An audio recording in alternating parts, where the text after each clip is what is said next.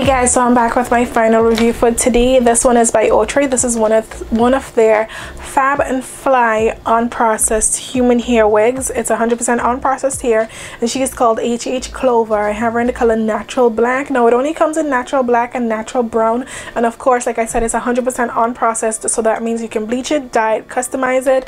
On this one it said, let me see if I could find it. It had like a little, yeah, it has this little thing that comes with it, this little tag here, and it says here, this non-processed human hair item has been pre-colored to natural black for your convenience. So they did pre-color this one to become natural black. The natural color, however, has not been pre-colored or anything like that. It's just natural, so you can go ahead and bleach it, dye it, customize it, and stuff like that.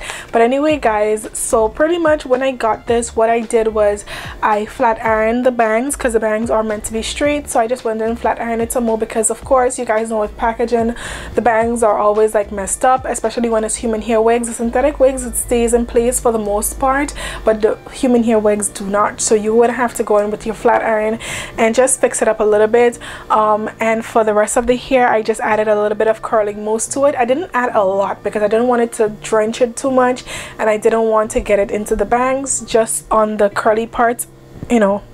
And yeah, that's what I did. I just added a little bit, so it kind of took away from the frizz, because it was starting to look a little frizzy and dry.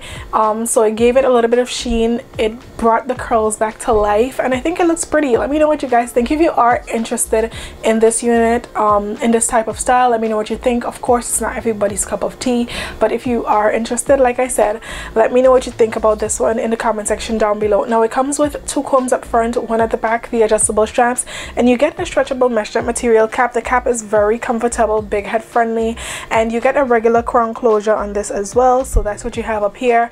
But I think that's pretty much it in terms of shedding. Did I get shedding?